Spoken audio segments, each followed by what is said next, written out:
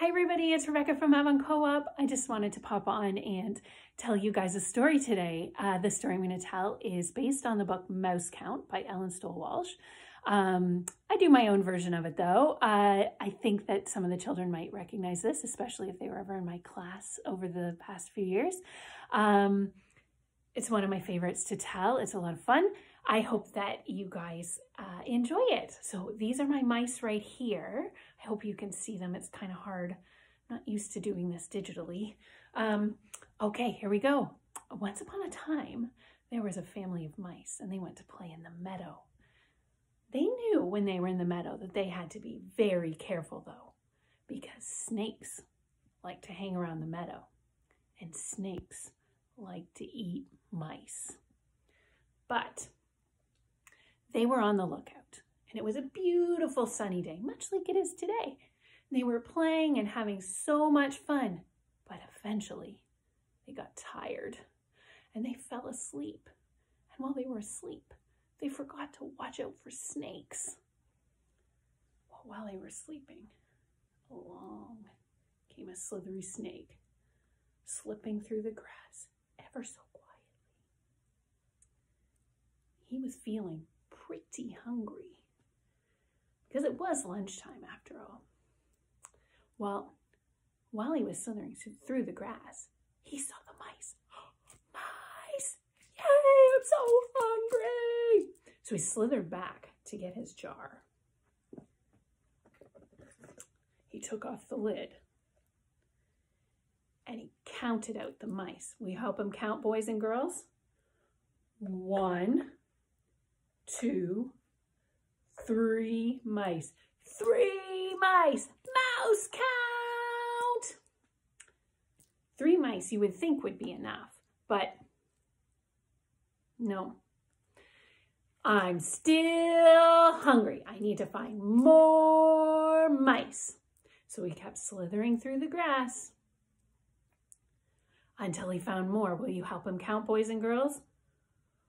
4, 5, 6, 7.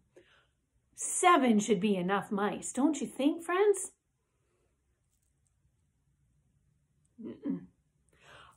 7 mice isn't enough. I need more mice. Help me count, boys and girls. I'm going to go find some more. 8, 9, 10. 10 mice. Mouse count. Yay! He was going to eat them all up, but you know what happened, boys and girls?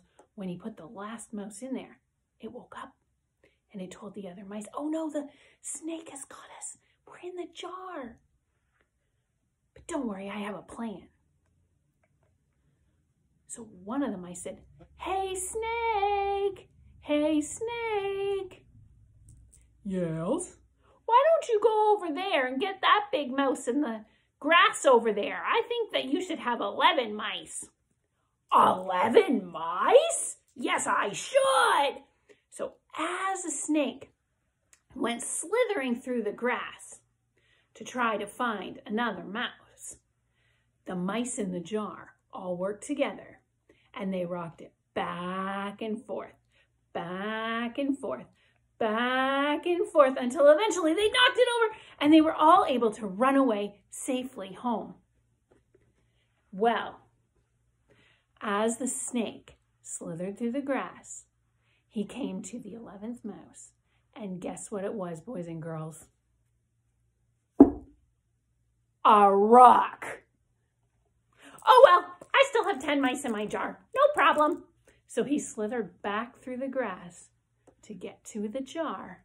And when he got there, he saw that it was empty. Oh, no.